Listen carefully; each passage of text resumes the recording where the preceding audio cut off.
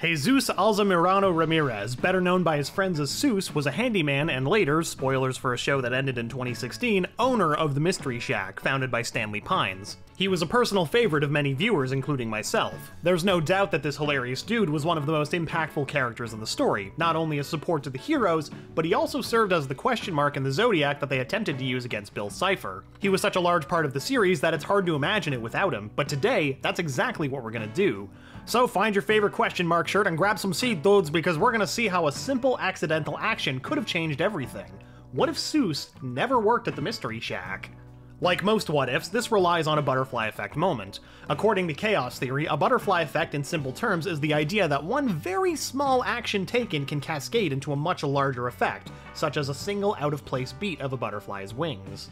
Most of us have heard of this generally due to stories involving time travel, wherein a single action, or even merely the existence of a person in the past where they were not, causes a separate timeline or future to form, generally for the worst. Gravity Falls is no different, except that the future that was created was actually a good one. I'm sure most of you remember the episode Blendin's Game, where Blendin Blandin is on the run from the Time Paradox Avoidance Enforcement Squadron, or T-Pays, because none of us have the time for me to keep saying that whole thing. Of course, he was on the run due to Mabel and Dipper Pines in an earlier episode where they use his device to go back in time for frivolous reasons. He declares a globnar to settle the score over this, an early Rick and Mortyism from Justin Roiland, I presume. Meanwhile, Mabel and Dipper learn it's Soos's birthday and try to throw a party, only to realize that he hates birthday parties because it was when he realized that his father wasn't coming back to him. Mabel and Dipper end up apprehended by the T-Pays, but due to quick thinking manage to steal another time travel device, go back in time, and manage to see Soos's last celebrated birthday.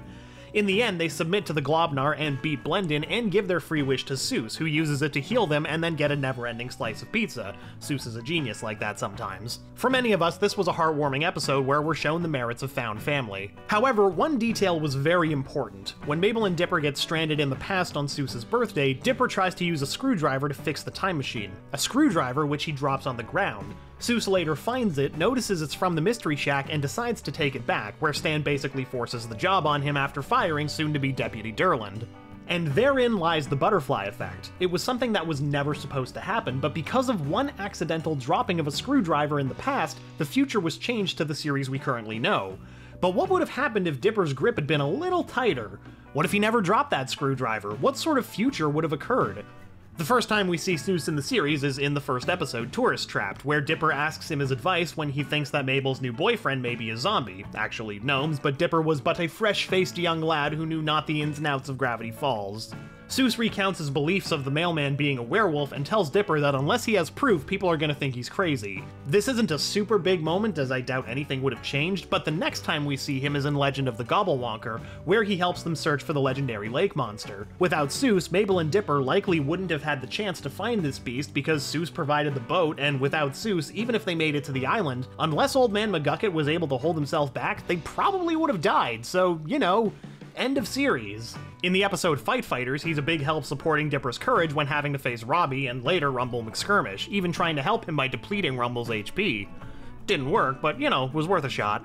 And in the episode Little Dipper, he's the one who instigates Dipper's self-consciousness about his size due to measuring him and Mabel. This leads Dipper to search for a stone that, when depending on how light passes through it, can make something larger or smaller. Without Soos, Dipper would never have gone after that stone, which in a way would have eliminated the issue for the episode, which most would agree is probably a good thing, but like we've talked about with butterfly effects, there would be ramifications for this in the future. The next time Soos had a major role is in the episode Summerween. He was the one who warned them about the Summerween trickster who eats people that don't possess the Summerween spirit. Dipper doesn't believe him, which later leads to him getting targeted by the trickster. If it hadn't been for Soos crashing into the trickster with his truck, Mabel and Dipper might have been eaten, which might not have been bad as it sounds, since Soos actually did get eaten along with Gorny, both of whom survived by merely eating the candy that makes up the trickster's body, but it would have been a way harder battle for Dipper and Mabel, and due to the fear of the trickster as well as its own threats, it's possible that you can only survive the trickster if you get out fast enough. I mean, we don't know if it can digest people or not, but let's give it the benefit of the doubt and say Mabel and Dipper could have survived. One of the biggest things that Soos has ever done for the twins was in Land Before Swine, in which he shows some intelligence by helping the family escape a pterodactyl by walking in its blind spot, which actually allows them to survive. Without Soos in this moment here, the twins could easily have been devoured by the pterodactyl and, you know, end of series. Soos also follows the twins into the dreamscape to protect Stan from the influence of Bill Cipher. He helps them fight against Bill, and then when Gideon takes over the Mystery Shack by stealing the deed in the next episode, Soos offers Stan and the twins to come and live with him and his abuelita at their home, which is one of the things that allowed Stan to keep the twins as long as he had. Without a place to stay, he would have had to send the twins away earlier before Gideon realized that he didn't have all the journals, which, you know, would have been a very early end to the series right there. A very different ending entirely with different consequences. But let's table that scenario and say that in some dimension, without Soos, Gideon actually chases them down before they leave town and is defeated just as occurred in the actual series. His next major appearance is in the second episode of the second season, Into the Bunker, where he's standing right next to one of the switches that allowed everyone to escape. Had he not been there, someone else would have had to race to push the button, and that wouldn't have left enough time to escape, as even with Soos there, Dipper barely got out. It seems more likely that Dipper would have actually been crushed to death here, end of series. It was also Soos who found the author's briefcase, as well as pulled on the valve that was used to spray the area with water, knocking back the shapeshifter that was ready to kill Dipper and Mabel again. Soos is also the one who repaired the laptop for use in the episode Sock Opera, and without him, the episode Soos and the Real Girl obviously never would have happened, and the digitally end era Giffany would still be waiting to prey on some other vulnerable dude. Someone desperately lonely, maybe someone who does voiceovers for a YouTube channel. He was also a key member that allowed the twins to escape the Society of the Blind Eye by fighting against them with a case of dysentery.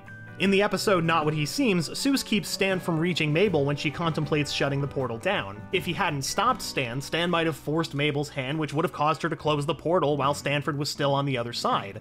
Without Stanford, obviously a lot would have changed. Stan would be in prison, and Dipper and Mabel would have been sent back to their parents' house. But it's also true that she might not have touched it. She might still have trusted Stan, despite the alternate course of events. He also almost becomes the mayor when Mabel and Dipper use the mind control tie on him in the Stanchurian Candidate, and in the events of Weirdmageddon, he helps a lot of people to the point that he might be considered a folk hero. Knowing Soos, that might be an exaggeration, but it's very likely that he did help a lot of people because that's what Soos does. In the next episode, he helps Wendy and Dipper raid Mabel's tower in her reality bubble. He also aids McGucket in rebuilding the Mystery Shack into a proper mech via instruction through the ways of anime. He's counted as one of the Zodiac that would have defeated Bill if Stanley and Stanford had set aside their sibling rivalry. And finally, he takes over the Mystery Shack when Stan and Ford set out on their adventures. If Soos hadn't been there, so much wouldn't have happened. It's likely Mabel and Dipper wouldn't have even been there for Weirdmageddon, which would have resulted in Ford having to give his body over to Bill and the universal conquest of the Dream Demon. Though without Dipper or Mabel, there's also a very good chance Weirdmageddon wouldn't have even happened in the first place, but you know, that's less fun to think about. If Soos hadn't made an observation about Dipper and Mabel's size, they wouldn't have had the size-changing flashlight, which allowed them to escape Bill's cage. If Soos hadn't been there, Mabel and Dipper at worst would have been dead several times over. At best, they would have survived to Weirdmageddon only to be tortured by Bill until Ford gave him the knowledge to take over the universe, at which point Bill might have just killed everyone anyway because that's how he is. Either way, without Soos, Bill would have been released onto the world and ended everything. Not because Soos particularly had any massive role in the fight against him, but because of that little thing called the butterfly effect. Soos didn't actually defeat Bill personally, but it was because of tiny things he did in the past that not only propelled Dipper and Mabel to this spot in the future, but it was also his hijinks that gave them the experience and tools required to defeat Bill. Soos is the embodiment of the butterfly effect in Gravity Falls. He exists in the story through a butterfly effect, and he supports the heroes in the end via that same effect. He saved their lives multiple times, displayed times of wisdom that helped Dipper and Mabel grow, and helped change tiny details which created big waves. There absolutely should be folk songs written about Soos because he deserves them, and without him, Gravity Falls' ending would have been way darker. What do you think? Did you enjoy our look into the nexus of butterflies we call Soos? How do you think the story would have turned out if Soos had never been hired? Would his father have returned and given Soos that game of catch? Would he just be working at Gideon's tent of telepathy instead? Or do you think Soos would have ended up at the Mystery Shack anyway? Leave a comment below and give the video a like. If you haven't already, subscribe and ring the bell to be notified when new videos drop. Peace out, dudes, and remember, Frederator loves you.